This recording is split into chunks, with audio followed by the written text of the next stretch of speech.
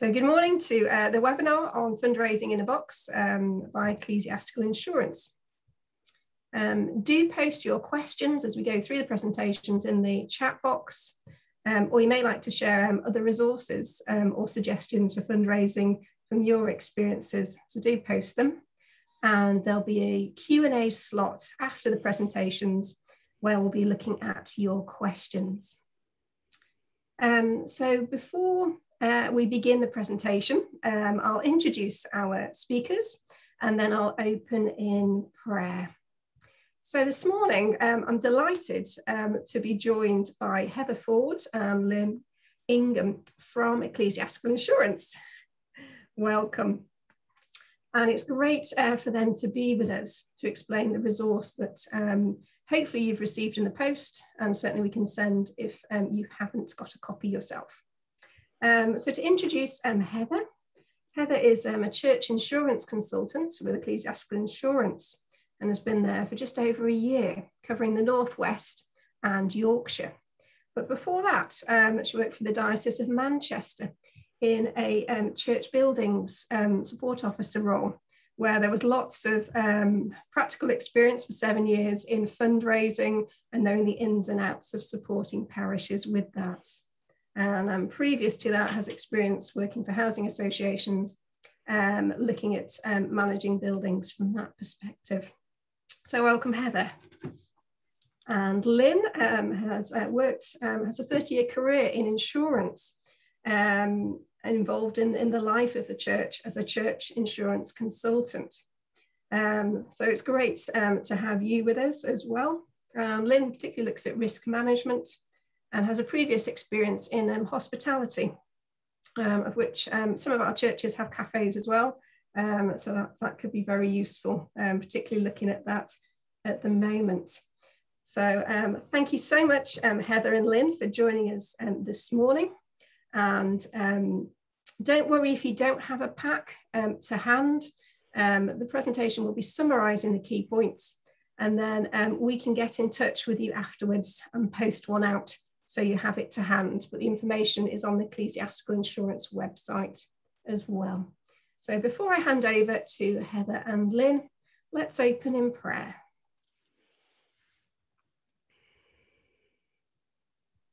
Heavenly Father, our provider and our sustainer. Father God, I thank you for this time this morning.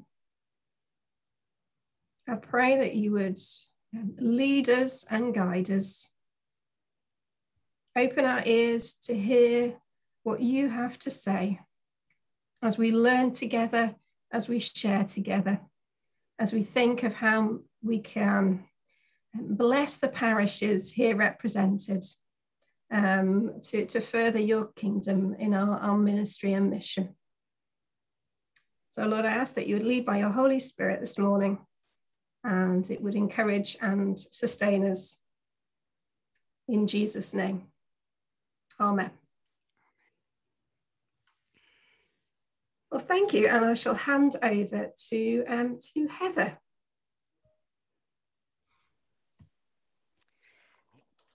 Thank you, Emily. We're delighted to be with you today, and it's lovely to see so many of you interested in fundraising to attend this session this morning.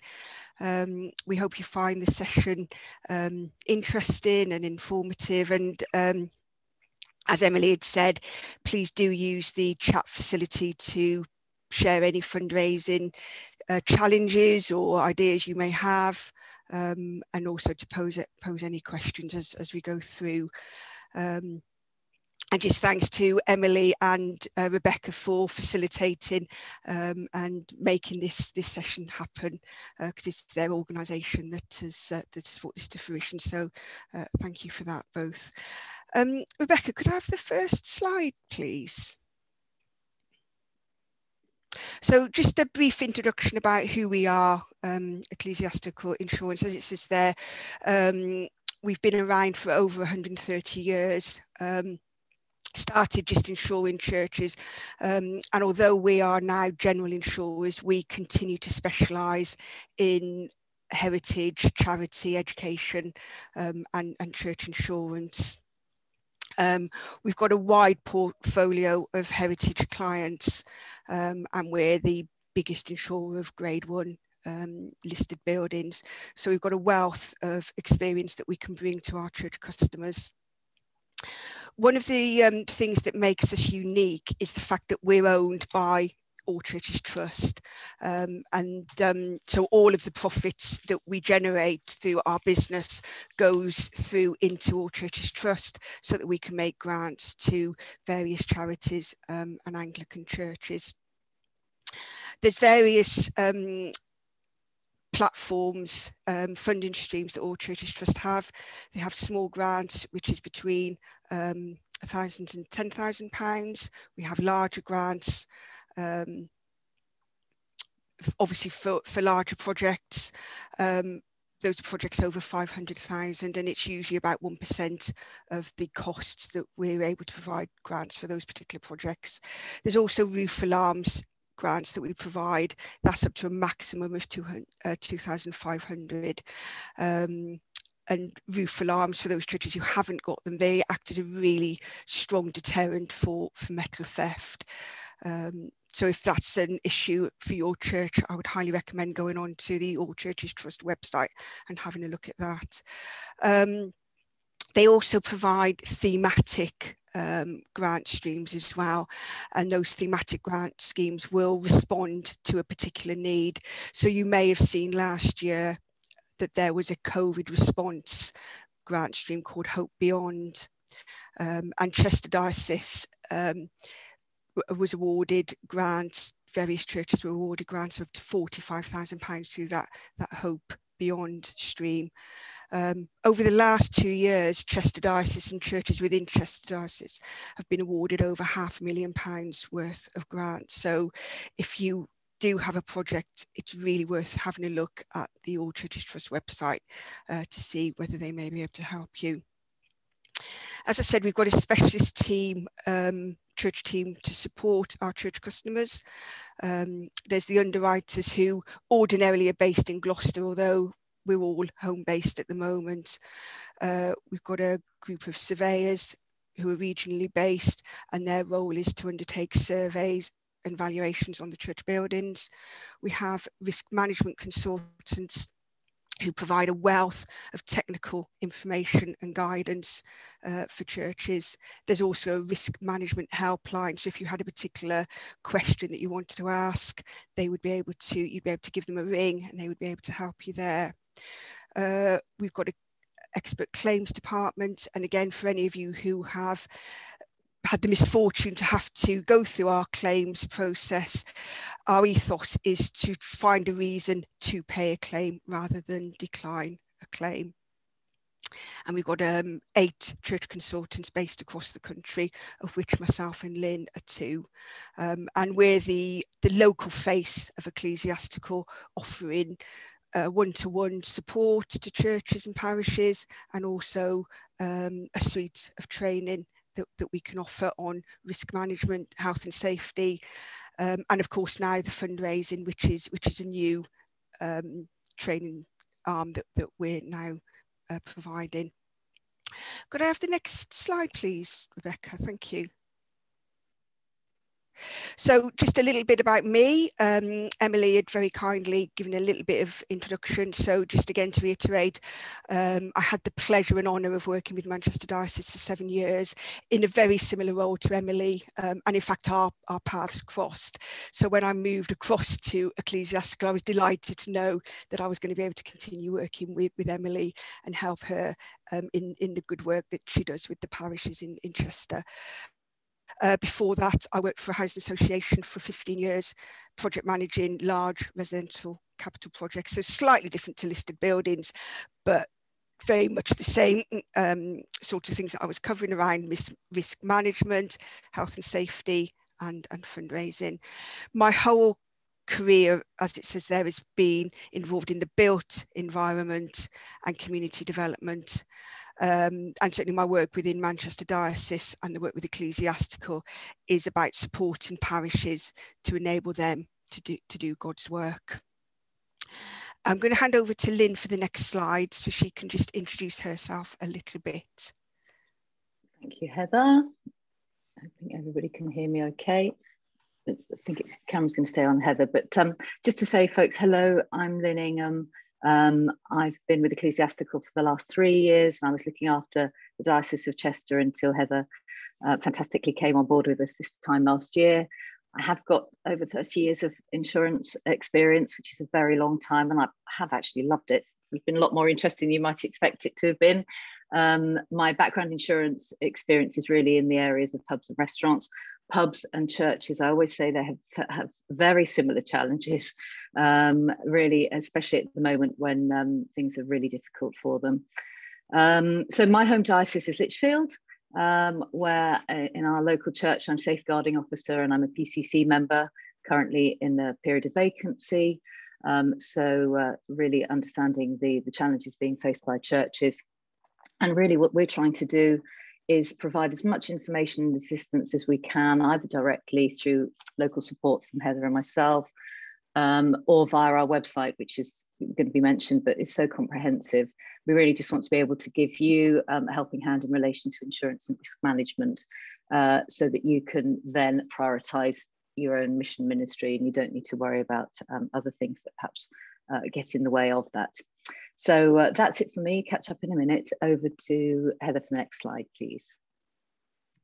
Thank you. Thank you, Lynn. So just before we dive into the actual Fundraising in a Box resource, just to give you an overview of what we provide in terms of the whole fundraising offer.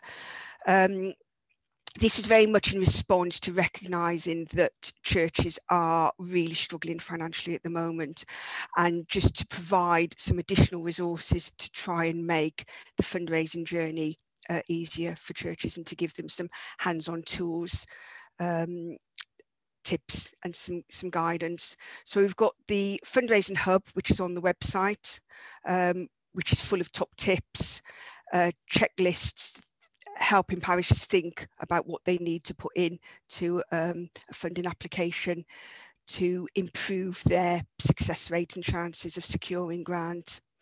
There's a number of webinars which I would direct you to because they go into a little bit more detail on some key subjects. Again, we've got one on online giving, we've got one on looking for funders, and we've got one on writing applications.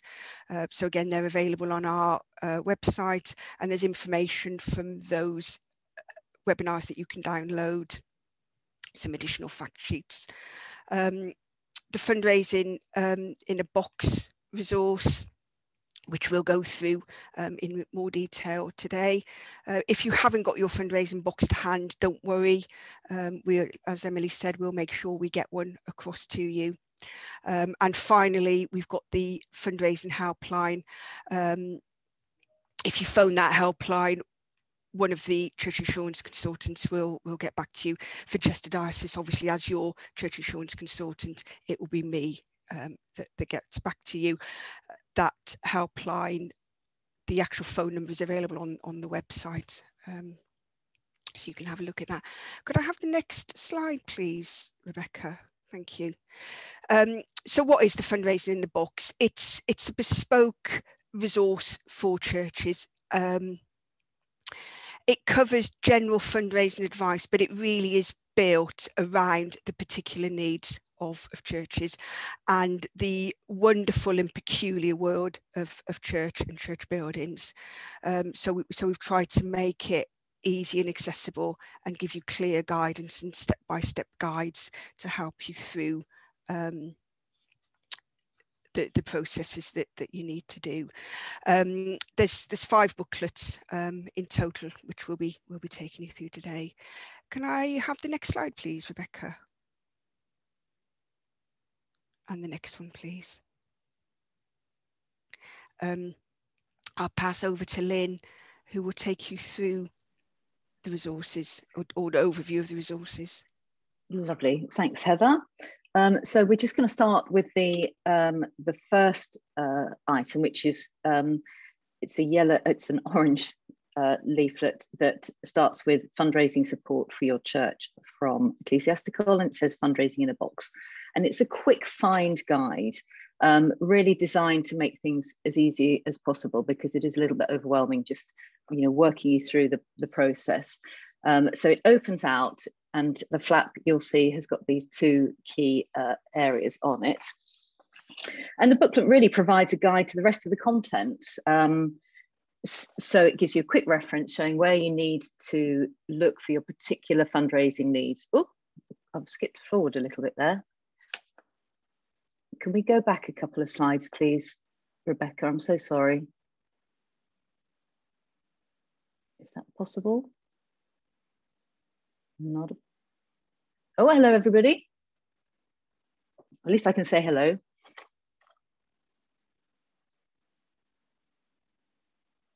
Sorry, Rebecca, can't hear you. I think you're on mute.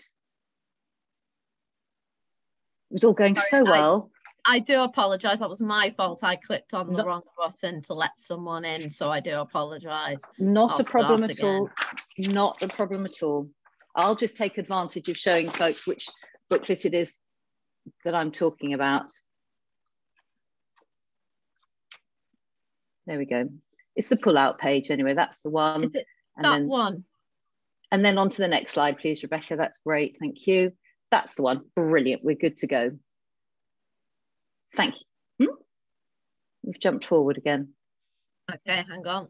That eye's watching me, isn't it? Sorry, folks. I do apologise for the technical glitch. It's my fault. Not a problem. I tell you what, why don't I'm talking about this, if you have got the box, it's the pull-out one here that we're talking about.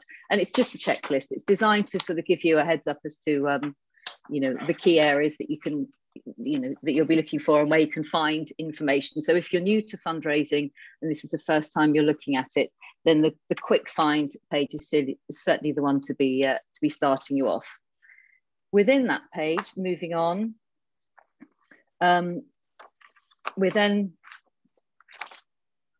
it then gives you a key factors checklist, which will be the next slide in a minute. I should be with you in a second. It also, don't worry, Rebecca. Oh, here we go. There we go. So start with that one and then just, that's the one I was talking about. Thank you. And then start slide from there. You're doing a great job. Thank you so much for this, Rebecca. I'm just having technical difficulties. I do apologise, everyone. Oh, it's not a problem. Not a problem. Let me tell you about the key factors checklist that we're going to be talking about in a minute when we find the slide, which is really, it contains you know, key fundraising terms, because there's lots of terminology. Oh, there we go. Thank you. Next slide then, please. So yes, if we're talking about this key factor checklist that you'll find in the quick find section, it really gives you a basis on which to work. Some key fundraising terms, it gives some definitions so that you can understand what the guides are referencing, because there are quite a few terminologies that are, you know, need a little bit of explanation if you're new to the role. Some of you will be very experienced in this role, so you know, I'm sure will understand the terminology there. We're talking in relation to fundraising, we're talking about regular and planned fundraising, as well as, you know, so general giving, as well as for specific projects or specific needs. The important thing to remember, I think, with this whole thing is that it shouldn't be overwhelming. Just take it in bite-sized pieces. I think that's the thing to be realizing with fundraising, and hopefully what we're showing you today is just some steps that you can take along the way so you don't get overwhelmed. It often feels like an enormous task when you're trying to think about how we can raise funds for the parishes, but whether it's for a project or just to keep going, keep the general costs going, it's really important to sort of break it down and to keep the motivation online. So the box of resources that we've got with 4 different sections, 4 different booklets: planning, finding donors, number 2, making the ask, and last but by no means least, saying thank you. So that's the 4 things that we're going to be looking at. And hopefully by breaking them down into different sections, it will give you the chance to take it one step at a time without being too overloaded. So if we could move on to the next slide, please, Rebecca, which should be number 1, planning. It is, that's lovely, thank you. And then perhaps moving on to the next slide as well. That's just great. Here we are, we've seen this slide before. That eye keeps looking at me. So really, it's all about planning, as ever. It's a lot to do with the planning. Get it right at the beginning, do the fundamentals, and then it should, be with you, stand you in good stead going forward. Definitely worth spending time at this stage. And you should be looking perhaps at the 3 different sections that we've popped here. The fundraising vision should definitely be seeking to inspire. It needs to be providing clear and consistent messages, communicating those shared goals, and it should be expressing them clearly. Should be it should be succinct, and so that it can engage people, and so that they feel inspired to give. So we definitely need to articulate those aims clearly. And it should enable anybody that's involved in the project to be able to demonstrate and articulate what the fundraising campaign is about, and the impact that it's going to have. So when it comes to the team, again, it really should be just a team, not just one person. I know these things often fall on a few people, but definitely try and find the right people for the team. Look at what tasks need to be completed, what skills are needed to complete them, and look and see what existing skills you have within with your church members, what volunteers you have. Perhaps do a skills audit to try and find hidden talents. And you never know what's out there. Certainly, I'm not sure if my knowledge of insurance is helping our church, but I'd like to think it's something that is, that I'm able to put forward by way of some assistance to our church.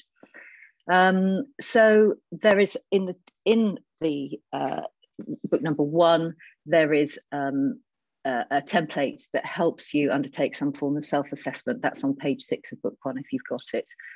Just to give you an idea of what you've got there waiting in the wings to help with the fundraising projects.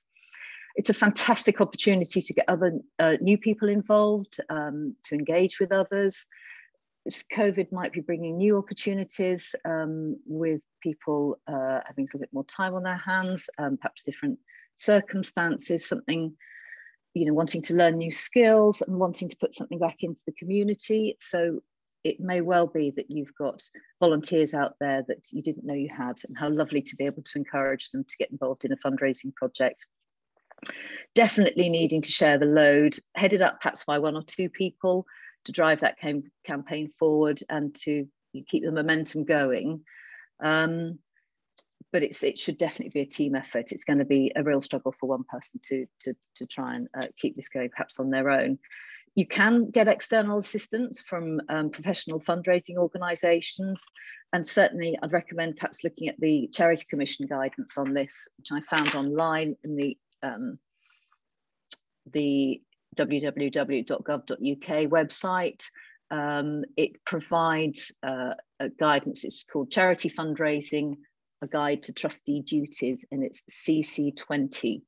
And that just gives some information on the responsibilities of the church trustees in relation to working with commercial partners in this area.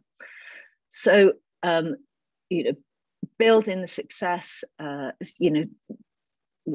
the projects as you go along in relation to, how you're getting on with your grant application, social media to promote these successes, and just to keep, honesty and sort of transparency going through. Thank you, Emily, for that. Just so that people can see how the project is going on. And you can have some fun doing a lot of this. We had a quiz recently that raised some money, and I think the quiz master group had as much fun setting the quiz as they did when the money came in from donations afterwards. So you can have some fun, and gosh, we need some of that going forward. So really need to be thinking about actual plans as well, fundraising and project plans, that just help you sort of map out what funds are required to deliver on a project or a mission, and the actions and resources that you need to deliver that project effectively. So it helps you identify what project costs are required and what donations and grants are going to be required to cover those costs. There's lots lots of time probably will be spent on looking, doing research in relation to donors, and Heather's going to follow on that in a minute. But again, there's a template in page 11 of book 1, which will help you develop your plan in relation to grants and grant applications and timescales and things. This should be a working document. It keeps track of progress, actions required, and follow up as well. So it certainly needs to be an ongoing, a plan, just to make sure that things are constantly kept up to date, including successful and unsuccessful applications. That's actually quite helpful for future campaigns as well. So if you may not be successful in applications for certain projects, but you might find that a donor might be willing to help you on another project at another time. So certainly worth documenting all of these things along the way. And also it's worth noting that some funders might be putting a cap on the level of professional fees that can be included in projects. So things like that are relevant going forward. And the project plan then, running alongside what I was just talking about before, which is more of a strategy plan. Again, setting milestones on the project, making sure that, again, it's breaking down into bite-sized pieces. An example of this is on page 9 of the first booklet, just to see how you think, what sort of milestones there might be in the plan. And if you have got the document there and you see that, that we make a reference in the template to planning, actually, of course, it's going to be more likely it's going to be faculties really that we're going to be talking about in relation to capital projects rather than statutory planning. But again, if you use the strategy and the project plan together, and they run in parallel, and you keep them updated, it will certainly help with cash flow when you are successful in getting some money in, hopefully, and you'll be able to keep on top of when grants are coming in and expenditure is going out.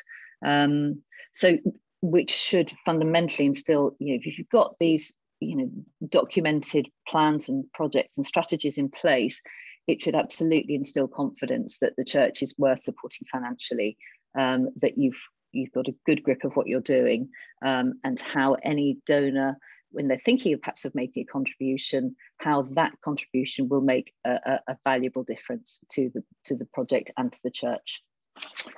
So that's me. Thank you. Just over to Heather now, please, Rebecca, in the next slide. Thank you. Thank you, Lynn. That's great. So looking at finding donors, could I have the next slide, please, Rebecca? Thank you. So really, obviously, finding the right donor and the funders is absolutely critical.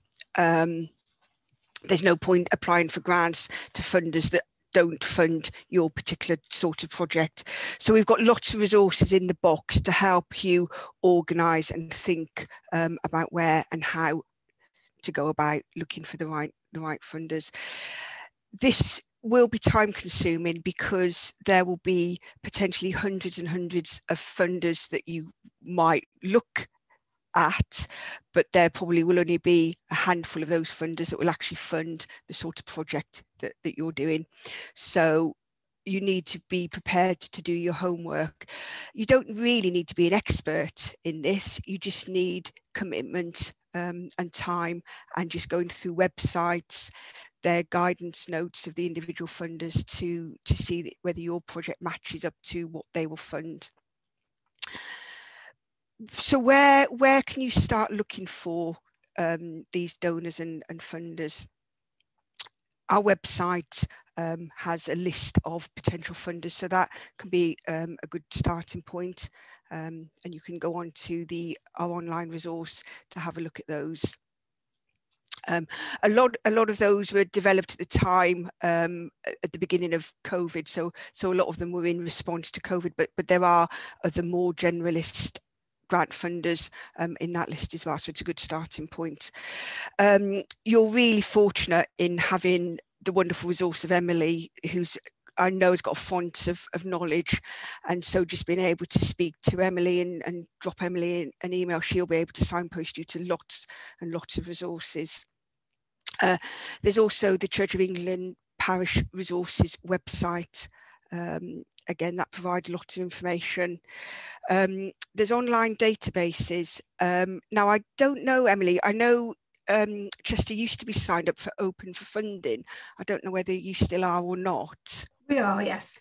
Brilliant. The beauty of the online databases, they'll do the searching for you.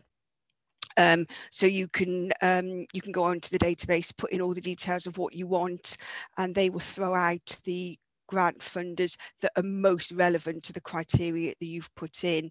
And the Open for Funding database is basically just that. It's a subscription-based database that Chester Diocese pay for the benefit of the parishes, but there will be other databases out there that you can use and you can have a look at.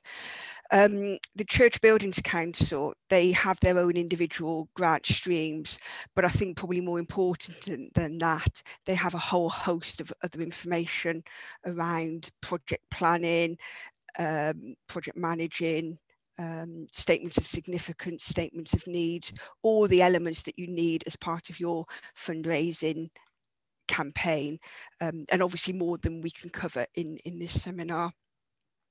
And there's lots of newsletters that you can sign up to. The one I find particularly useful is the Historic Religious Buildings Alliance. It's a regular newsletter, it's always up to date, and is specifically for churches, and they always have a host of useful information. So if you're going to sign up to one newsletter, that's the one that I would sign up to, because it's really helpful.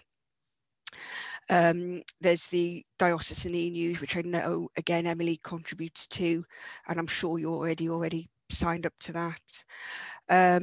There's local places you can go to as well. Community voluntary services, they often provide local resources, not specifically for churches, but for general charities, but there may be some useful resources there. And again, they often have newsletters that you can sign up to. It's always useful to check up on other projects, other church websites, conversations at Deanery Synod or Diocesan Synod to find out what other churches are doing. Always really helpful to learn from other churches, to see what else has been being funded. Looking at funders' annual reports, their accounts. The bottom line is, excuse me, funders want you to apply to them. They exist purely to give money away to good causes, to make the world, the community, better places to live. And the grant funders themselves will have a wealth of information that you can look at. As well as the grant funders, there's also the wider community. And what do we mean by the wider community? That could be individuals, it could be companies. If you're looking at individuals, COVID obviously has been a really difficult time for people. Some people have fared a little bit better. So it really is understanding individual circumstances and the motivations for people as well as to why they would give. And I always think a good starting point is thinking about, what is my motivation? What's your motivation for giving? Because your motivation is likely to be what motivates other people. Local community. Could I have the next slide, please, Rebecca? Thank you. Local community, it could be residents who live in the area. It could be people who have an interest and love in church buildings. So church crawlers, as they're called in the heritage industry, people who love going around church buildings. Church buildings that have got a historic connection. I live in Heptonstall in West Yorkshire, and we're fortunate to have Sylvia Plath buried in the churchyard, and that brings national and international people coming to visit her grave. And so that provides a wonderful opportunity to engage in a completely different demographic than we would normally have, and bringing different people into the church who wouldn't normally come in. There might be people who want to donate to specific projects, so mental health, young people's projects, older people's projects, or maybe the restoration of the church building itself. Are there local schools to connect with, or civic groups, walking clubs? My last church, when I lived in Manchester, we had a Walking for Health group, and every week 75 people used to meet and end their walk in the church building, and it really brought a vibrancy to that church building. And again, an opportunity to engage in a different demographic and engage with people who wouldn't ordinarily cross the threshold.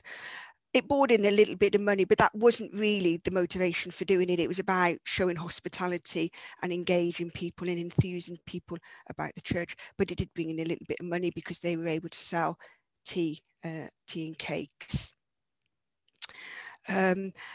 As Lynn had already mentioned, are there people within the church who might be able to help, but also other groups, and what other groups are there and what skills do they have? And think creatively about how you engage people. There may be particular projects that people have an interest with. Graveyards are a wonderful way of engaging a wider community and can be quite attractive to the National Heritage Lottery Fund and the landfill operators as well. Again, I was involved in a church in Manchester, and they got Heritage Lottery funding, as it was then, to improve the habitat value of the churchyard and the headstones. There were some very unsafe headstones and boundary walls, and the Heritage Lottery Fund supported people learning dry stone walling as part of the project. It also created a community ownership for the churchyard and brought people into the church building for other reasons as well. And some people actually started getting involved in the worship part of it as well. And of course, any work with the churchyard really works well with the carbon neutral agenda of the Church of England. And I know Emily has done some seminars on that already. And social media as a way of engaging people as well is really helpful, because it engages beyond the geographical area. And again, going back to my church that I've just been talking about, the Graveyard Project, she opened up a Twitter account. The vicar had a Twitter account called @HeritageHound, and the story came through the dog, and it really engaged people in a really positive way, because they liked the idea that it was the dog telling the story of the churchyard project. Communication is key in all of this, and it's about having that clear vision that Lynn talked about in her last slide, about what is it you're wanting to achieve, what's the story that you're wanting to tell. Make it engaging, because if you engage and relate it to people, they're more likely to want to get involved and ultimately give money. Trusts, they come in all shapes and sizes, and I've said they're there primarily to give money. Community foundations, they're a network across the country, and they bring donors and organisations that want to do good in their community together. I've already touched on the National Heritage Lottery Fund, as it is now, and the landfill trusts. Landfill trusts are really useful for church buildings. and community halls, parish halls. We've not got enough time to go into them in any great detail now, but there is a link at the end of this presentation on Entrust website, and that'll give you more information. Just touch a little bit on cafes and hall hire as a way of generating income. I think cafes can be really helpful, but they don't necessarily generate a lot of income. The location of them is really crucial. Bury Parish Church have a really successful cafe, but that's in the middle of Bury Town Centre, so they have a lot of footfall. If you Google cafes, there's lots of examples where there are cafes that have been put in, and post offices as well. And the beauty of having a post office in a church is that it remains under the jurisdiction of the post office, so they're responsible for staffing and the infrastructure of the post office. And again, there's some great examples at Yarpool, and there's one in London, St James, West Hampstead, really great examples. And again, so if you just Google them, you'll be able to find the information there. Could we have the next slide, please, Rebecca? This slide, and again, this resource is in the Fundraising in the Box resource, and it just helps you to document your research and just helps you keep it in a neat, ordered way. So there's a number of headings which are fairly self-explanatory. Just putting down the name of the funder, the sort of things that they will fund, what they funded in the past, who are the key people that you need to contact, what's the procedure for applying. So it just really gets you thinking about what are the processes for applying for the grants and keeping track of them as well. So because you'll probably be doing a patchwork of applications to lots of different people, and it's really easy to lose track of where you are with the different funders. But if you keep a written record, then you'll be able to keep that updated and keep on top of things. Moving on to the next slide, please, Rebecca. Thank you. Making the ask. So I just moving forward. So this is, could I have the next slide, please, Rebecca? Thank you. This is all contained within booklet 3. Throughout your whole fundraising journey, just remember these 3 things. And if this is the only thing that you remember to take away today, this will stand you in really good stead for all of your grant funding applications. What you're wanting to do is identify what is the need, what is the problem within the parish that you need to solve, what's the church going to do about it, and what are the outcomes? What's the difference the grant and your project going to make? How is it going to improve the situation in the parish? So just remember those 2 things, and you won't go far wrong. Because at the end of the day, what the trust is wanting to know, what funders and donors are wanting to know, is what is their pound. What difference is that going to make if they donate? Next slide, please, Rebecca. Thank you. So making the ask, it's about developing the case for support. So winning the hearts and the minds. And in a nutshell, it demonstrates to funders why they should fund your project above anybody else's project.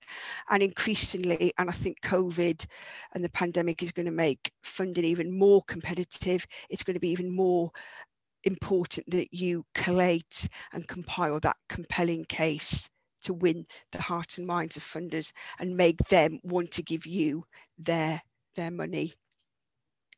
As I've said, developing the case for support is about identifying that need, the solution, and the difference that it will make.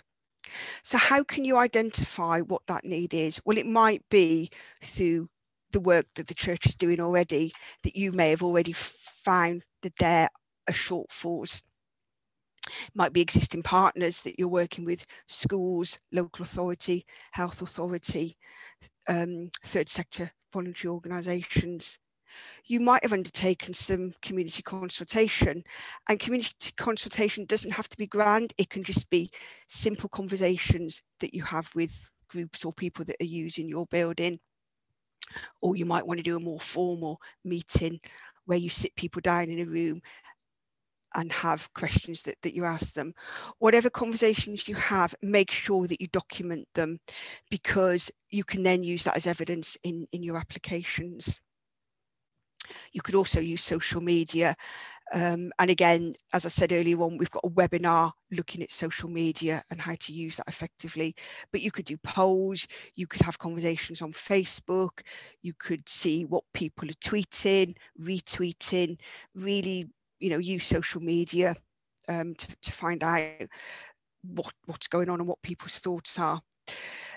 The statistics are really helpful to use, and the Church of England have parish spotlight reports, which Emily should be able to point you in the direction of, or if Emily's not the right person, she'll certainly be able to point you to the person who will be able to get you those. But a wealth of information provided there on individual parishes. And again, you've got the Church Urban Fund. They have their own lookup toolkit where you can put your postcode of your church in their website, and it will give you lots and lots of information about what's happening in your parish, mostly around poverty, index of deprivation, those sort of things. It'll provide those sorts of information, really helpful information for funders. Always be mindful that now preserving old buildings isn't sufficient. It needs to be about engaging people and making communities better for people. And buildings can be part of that, but the outcomes have to be about the difference it makes to people's lives. And that is certainly increasingly the National Heritage Fund used to be, well, they were the major funder for capital repairs. They're moving away from that, and it's more and more about engagement in local communities.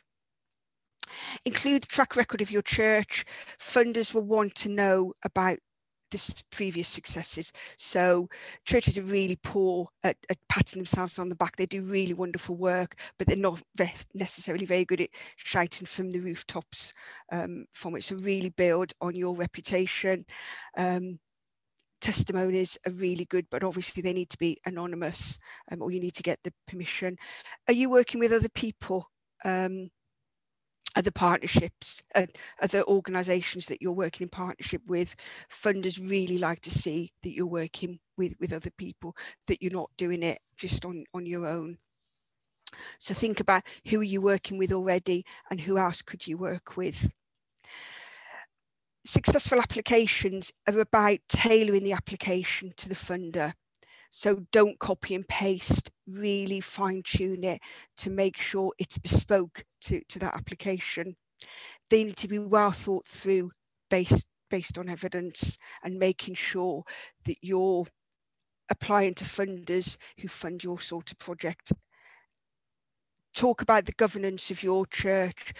Churches have governance in place already. You've got that PCC structure, you've got the incumbents, you've got those lines of communications already set up, you've got safeguarding officers, and certainly youth projects will want to see those safeguarding policies in place.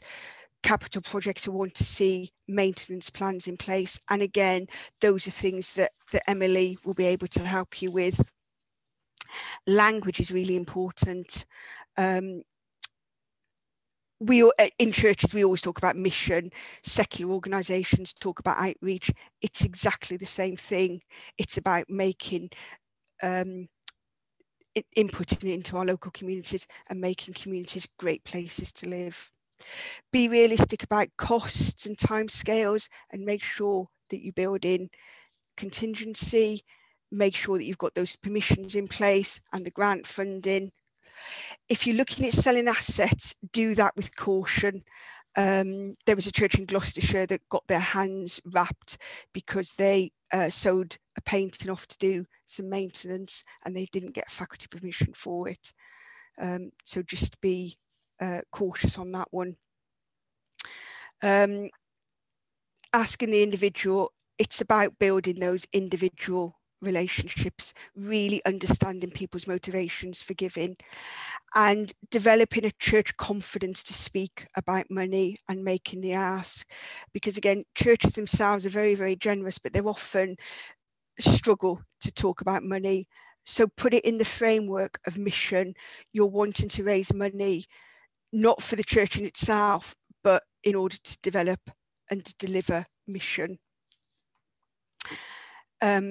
Online and digital, we'll talk about that in a little bit more in the next few coming slides, but it really is an opportunity to engage in new audiences with new opportunities.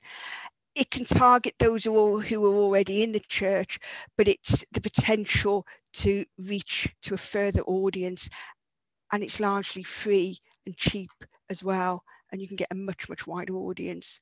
Could I have the next slide, please, Rebecca? Thank you. So we haven't got time to go through each and every one of these, but you will get a copy of the slide deck, so you'll be able to have a look at the various links that we've put on. The first thing really to look at is getting an online giving site. So you need a site that somebody can then say go onto your website, they'll see the giving site, they can press on that, and that will take them to your giving page, and it just makes it an easy way for people to give. And there's lots of information on the Parish Resources website on information on giving sites. And as I've already mentioned, we've got our ecclesiastical webinar solely on this, and it will signpost you to other resources as well. The other two I wanted just to point out on this is QR codes. We're probably more familiar with QR codes now than we've ever been, because QR codes have been used for track and trace. And basically QR codes are just embedded, those little squares of embedded website and giving web pages. So it just enables people to use their smartphone, and it takes them directly to your giving page. And the beauty of the QR code is that they can be used on posters, newsletters, on websites. It's a really easy way of people to give. The other one I just wanted to touch on here is the contactless devices. And again, loads of information on the Parish Resources website on the various gadgets that you can use. And again, we've got more details on our webinar on that. But it's a really useful way of tapping into the visitor pound, because obviously you can leave the contactless device in the church, and people can use their debit cards to part with their hard-earned cash. And apparently people are more generous with contactless giving than they are with money. People will often ferret around for a 50p to put on the plate, but they're probably too embarrassed to give 50p via contactless giving. And interestingly, in 2018, contactless giving overtook cash giving. And of course, that's probably been even more now the case with COVID. So have a look at each of those. And I think the key to online giving really is to use different methods of giving and make it accessible and easy to give.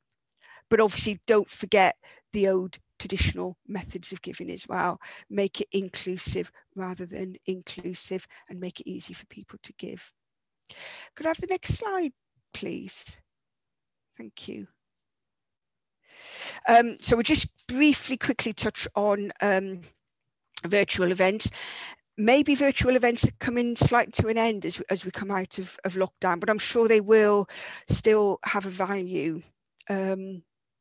So if you are thinking about virtual events, just think about the platform to run. So for example, Zoom, as we're using today, and make sure you set up that online giving page to receive donations, and using social media to get your message out. So Twitter, Facebook. The suggestion is to use one or two methods of social media and use those well, rather than trying to spread yourself too thinly. And is using social media a way of mission in itself? You know, are there younger people that you could engage with to help you deliver social media, or are there oldies, people who are interested in getting involved in social media? For me, Twitter has been a revelation, and I got to Twitter, I was kicking and screaming, and I really didn't want to get involved in Twitter. I didn't see the value of it. When I was at Manchester Diocese, I was basically told I had to get a Twitter account, which I did.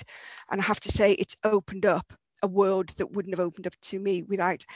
And for me, Twitter works well, and it's dead easy. But again, with any social media, make sure you've got that clear fundraising message. What is it you're wanting to do? Why is it you're wanting to do? And what difference will people make who are involved with it? Can I have the next slide, please? Thank you. Virtual events. The only thing I really want to say here is Google, because there's loads of organisations doing lots of things virtually. So rather than reinvent the wheel, see what other people are doing, but also ask yourself, what have you been doing in the good old world when we used to all get together face to face? What were you doing at that point that you could do virtually? We have had permission from York Diocese to use their publicity on this one. York Diocese are brilliant. They've got loads and loads of ideas. So not to detract from the work that Emily's doing and Chester are doing, because I think you're really lucky to have Emily, but there's other dioceses that are doing lots of other things as well. So have a look around. There's no point reinventing the wheel if somebody else has already done it. Next slide, please. Over to Lynn, thank you. Just keeping it very quick because I'm conscious of time. Thank you, Heather. Really very simple. Never underestimate the value of a thank you letter, is what my mum always used to say. So it just really, you keep that clear and concise communication going right till the end. So when you are fortunate to get some sort of award or grant or donation, as quickly as you possibly can, please think about saying thank you to those individuals that have given in a very personal sort of a thank you note, keeping it personal as opposed to pro forma. Interesting stat, which was that a study in 2019 found that first-time donors who receive a personal thank you within 48 hours are 4 times more likely to give again. So perhaps that's a nice little job for somebody to be able to say, thank you, could you be in charge of our thank you notes? And you know, just again, demonstrate the difference that a donation has made, keep them updated on the progress of the project, and think about how you might be able to celebrate once your project has perhaps come to fruition. Don't necessarily ask for a donation straight away, but certainly know what to say if anybody asks you, if there are any other projects on the go or whatever might be the situation. Again, perhaps don't overlook your regular donors. I think it's important to say thank you to those perhaps as well, you know, in the congregation, maybe something that's, you know, gets forgotten about. Methods of doing so, you know, again, talking to people, you know, face to face, saying thank you, and, you know, writing the notes, and videos, newsletters, all great ways, social media, of course, just to keep the story and the project alive. Carefully also thinking about any setbacks that have been encountered along the way, and also encouraging people to get involved with ideas and suggestions, and you know, help them to get that connection, whether it's emotionally or spiritually involved in the project. You just never know who you might be engaging or connecting with, who might end up being able to help you.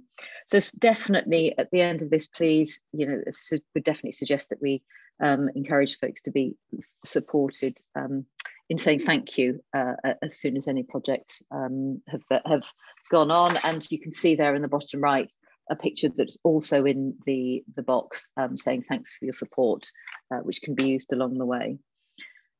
So I think really, next slide, please. Again, just to reinforce, we're wrapping up now, but just to reinforce the wealth of information that's out there, you know, a load of information there on websites. And of course, Emily within the Diocese of Chester is fantastic. Next slide, please.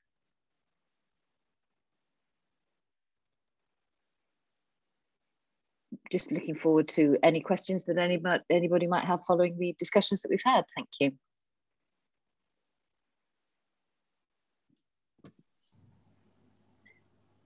Thank you so much, Lynn and Heather, for presenting that. If we could pause the recording, Becky, and then that will give us the opportunity to ask any questions. That would be lovely. Very welcome. Thank you. So let's close in prayer. Father God, thank you for being amongst us this morning. Go with us as we go back with a head full of knowledge and ideas, and help us sift through the things that you want us to think about as next steps. As Heather said earlier, and Lynn, this can't be done in one go. It's about breaking it down into steps. So Lord, show us the next steps, who to speak to, who to share this with, what next steps we need to consider. And may a blessing be on each parish here, or who couldn't be with us as we think about resourcing the mission and the ministry for your glory. I pray in Jesus' name. Amen. So thank you so much for being with us and giving your time this morning. We hope it's been inspiring. And I'll just hand over to Heather, who's going to just let you know about an email that's following on afterwards with is it a survey, Heather? Yeah, thanks, Emily. Again, just thank you for engaging today and your time. And we will be sending out a email just with a survey just asking for feedback. So if you could take a few minutes to have a look at that when you receive it and send it back, that would be greatly appreciated. Moving forward from today, just to reiterate, as your church insurance consultant, I'm here to support you as our customers. So, and part of my role is to ordinarily would be to come out to meet with you. I can come to PCC meetings. There's a whole raft of other training that we can do as well, including risk management, health and safety. So if there's anything I can assist you with, please drop me a line, give me a ring.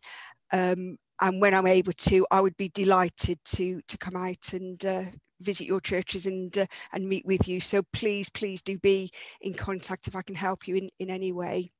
Thank you. Thanks so much, and God bless. Bye. Thank you, folks.